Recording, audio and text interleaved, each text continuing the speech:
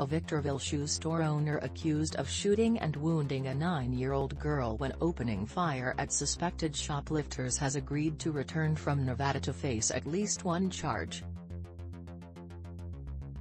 Police have said that Marqel Cockrell, 20, fled from Victorville in his car just after the girl, identified by family members as Ava Chruniak, was mistakenly hit by bullets on Tuesday, April 12, as she waited to have her picture taken with an Easter bunny at the Mall of Victorville. Cockrell, 20, stood in court on Thursday, April 14, and told a Las Vegas judge that he understood that California authorities had 30 days to extradite him. He was not represented by an attorney because Nevada does not provide lawyers for extradition cases.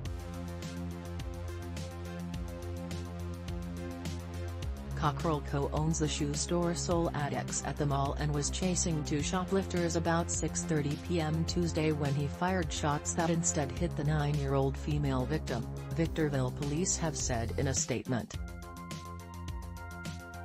The girl suffered 3 gunshot wounds, including 2 in an arm, said her grandmother, Moraga-Saldarelli. 1 bullet fractured an arm bone.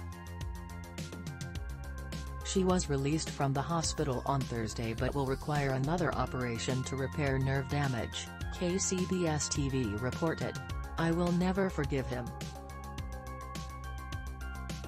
What he did to me is not okay," the girl told the station from her bed at home. "No one should have a gun in the mall." Police have said that Cockrell drove away from the mall before responding officers arrived. He was arrested in Nevada's Clark County, about a 3-hour drive from Victorville. Cockrell was being held at the Clark County Detention Center in Las Vegas. Authorities have said he faces at least one attempted murder charge.